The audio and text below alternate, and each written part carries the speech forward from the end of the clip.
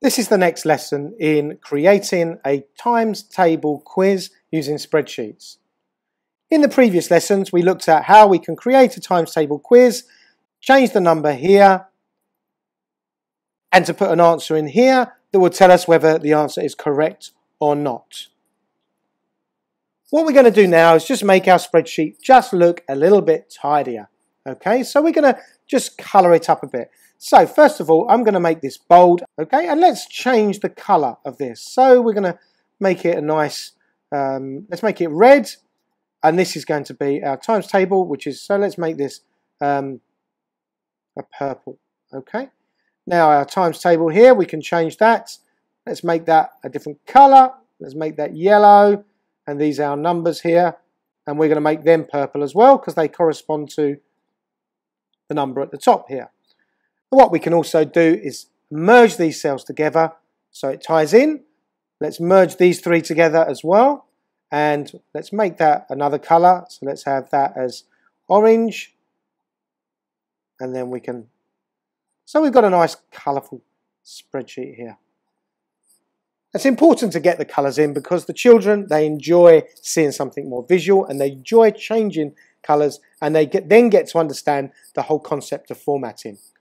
So now let's put our answers in. So what we want to do is we want to change these to the right colour depending on whether they're correct or wrong. So correct is going to be green, wrong is going to be red. So we need to use conditional formatting for that. So let's choose cell G3. We go up to Format and we click Conditional Formatting. Equally, what we can do is right click and click on Conditional Formatting. This brings up this menu here. Now what we're going to do is we're going to say, what does this apply to? So let's apply to just that cell for now. So now let's choose from the options is equal to. So when that cell is equal to the word correct, we want it to turn green. Now by default, it's just turned to green. And then we can click Done. We want to add another rule.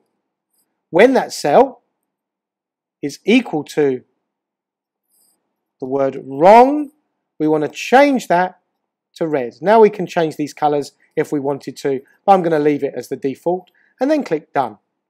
They're the two rules that we can put in at the moment. So now let's copy these down.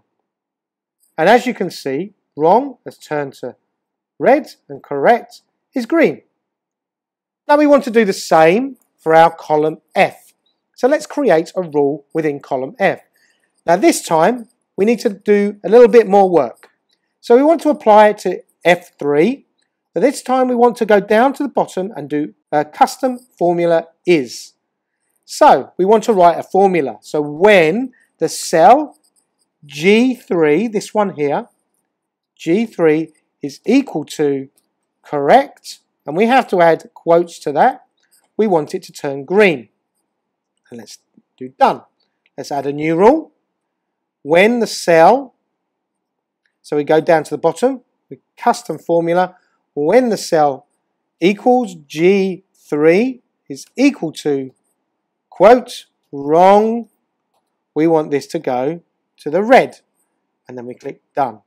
And then what we can do is we can copy this down. Now what's happened is it's copied the 4 down as well. So we just need to change these to see if our conditional formatting works.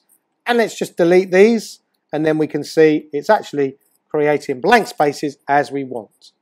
So that's how we can change our spreadsheet to look nicer, and we can add conditional formatting that changes depending on what is entered into the cell.